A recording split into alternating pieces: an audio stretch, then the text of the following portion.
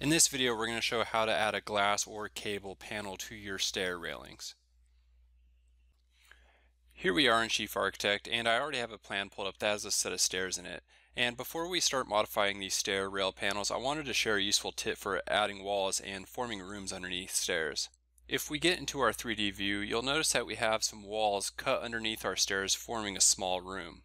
And if we get back into our floor plan, you'll notice how we're able to see these walls in the floor plan even though they're underneath the stairs. The reason we're able to see these walls underneath our stairs is because the fill of these stairs and landing has a set transparency, allowing me to see through them. Let's take a look at this. So I'm going to hold Control on my keyboard, select our first stair section, select our landing, and select our second stair section, and then in the bottom left hand corner I'm going to press Open Object, and I'm going to go to the fill style, and right there you'll notice that I have the transparency set to 50%. You can increase or decrease the transparency of your stairs depending on how much detail you want to see through your stairs, which can make it easier to modify the position of your walls or add rooms. I'm going to go ahead and cancel out of this and get back into our 3D view to modify the stair rail panels. The first step to modifying your stair rail panel is to open up your staircase specification dialog box. Because this staircase is an L shape, which a dedicated feature was introduced in version X9, you'll also notice that there's a U-shaped staircase feature as well. We can just select on one stair unit and open it up, and we'll open it up for the entire staircase. So I'm going to select this bottom stair section and then click Open Object in the bottom left hand corner, and you'll see that I have both stair sections selected. On the left hand side of this dialog box, we have different panels for controlling the design of these stairs, and the panel that we're going to select first is this railing panel. Under this panel is where we can control the style of our stair rail body.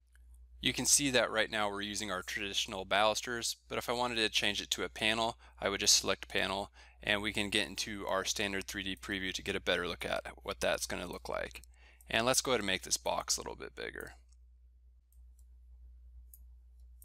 Underneath the newels and balusters option on the left hand side of the screen, we can specify what type of object we're going to be using within this area underneath our stairs. We just switched from our balusters to our panels, and here you can specify the thickness of that panel, and you can change it from just a solid material like we have here to a different library object. Let's go ahead and modify this to the proper thickness to our glass, so maybe a ½ inch or so, and pressing tab that will update. And then I'm going to change the material from this wood material to a glass material by going to Materials on the left hand side of the screen, finding our panel right here, pressing Select Material, and then I'm just going to type in glass to bring up the glass materials available in the program. And I'm just going to scroll down a little bit and select our tempered glass and press OK.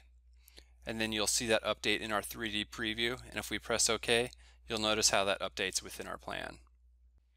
So that's going to be how you switch from having your traditional balusters underneath your stair rail to having a glass panel. Now, if you wanted to have cables running up and down your stairs underneath the stair rail, there's a couple ways you can do that. First, let's select the stair section and open the object. And then we're going to go to the newels and balusters option on the left hand side. And under panels, we're going to go to type and then select library. And then we're just going to type in cable. And there's a cable rail style available under the core catalog, so we're just going to select that and press OK again, and you can see how that updated within our plan. Let's go ahead and press undo and look at the second way you can add those cable rails to the staircase. And the second way we're going to do it is by applying it directly from the library browser. So we're going to open up the library browser, and then I'm going to go to the core catalogs and locate that cable railing. And then I'm going to select it and then just apply it directly in place of our glass rail panel. So notice that once I hover over that rail panel, we can just click once and replace it on either section of the stairs independently. And this feature to paint library items associated with an object became available in X9, and you can paint objects such as railing panels, newels, balusters, handrails, and more. If you're new to Chief Architect software, or you're using an older version of Chief Architect and you want to evaluate the new features in the current version, feel free to download a free trial at chiefarchitect.com.